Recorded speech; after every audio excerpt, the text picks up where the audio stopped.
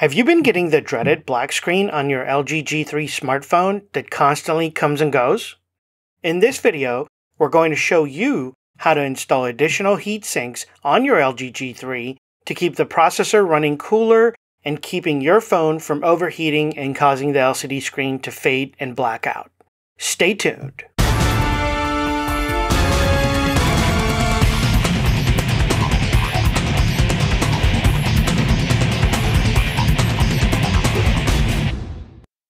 Hey guys, thanks for joining us. This is Human from CellularDoctor.com. Welcome to our Part 3 LG G3 repair video series. In this video, we're going to show you how to perform a simple modification that will allow your phone to run cooler and keep it from getting the dreaded black screen. If you want to know the exact reason why the LG G3 gets the black screen, be sure to watch our previous video, LG G3 Repair Video Part 2, which I have linked here.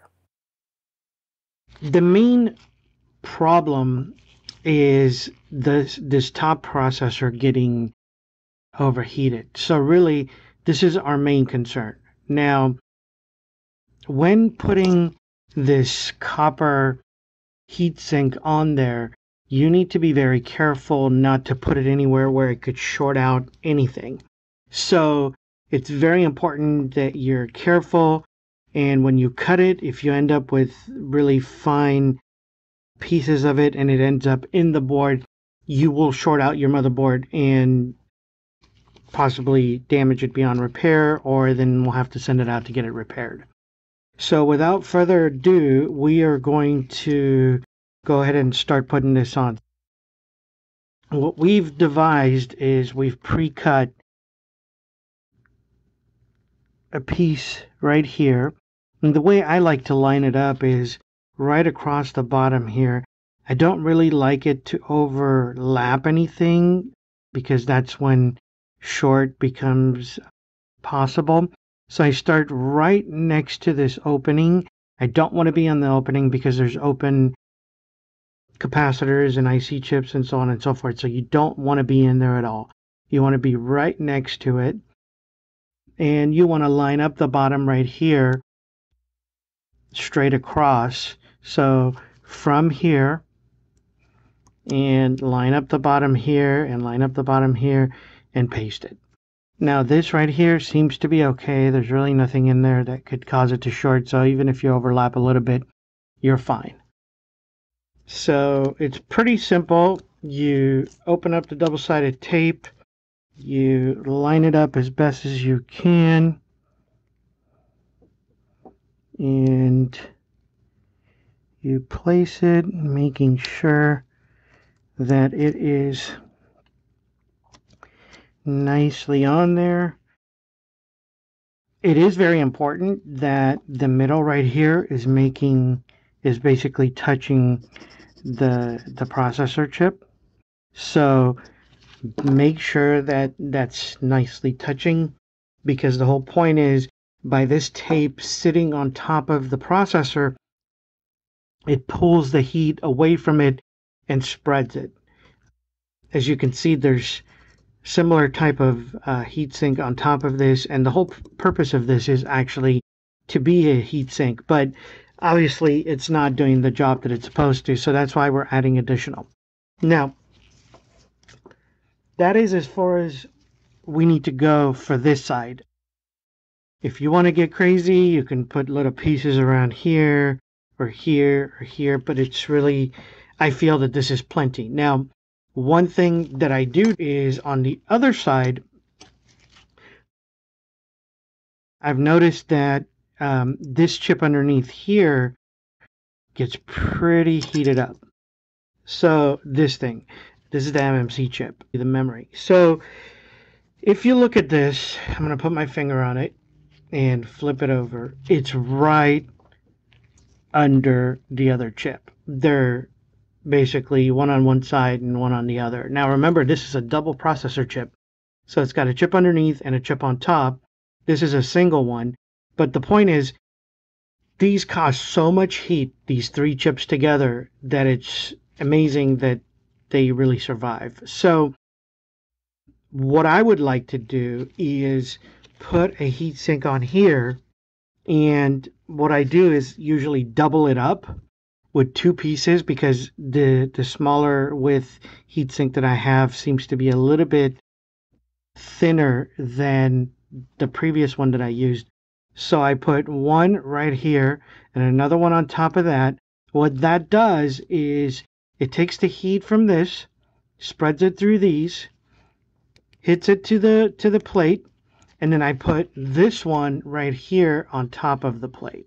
So again, the whole purpose is just to pull heat away from the board and from the IC chips and put them elsewhere where it won't hurt anything. So I'm going to show you how we do this.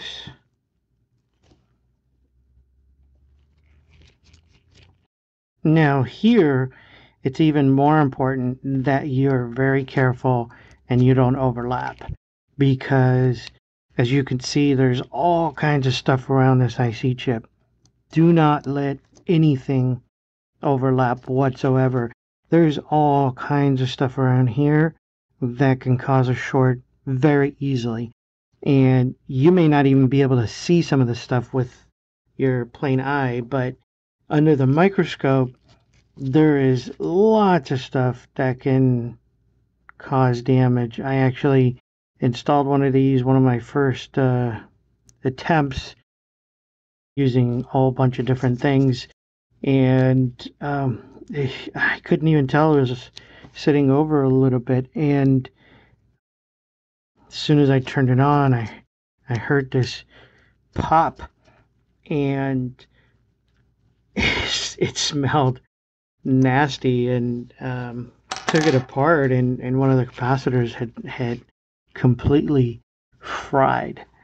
So I definitely recommend that you guys,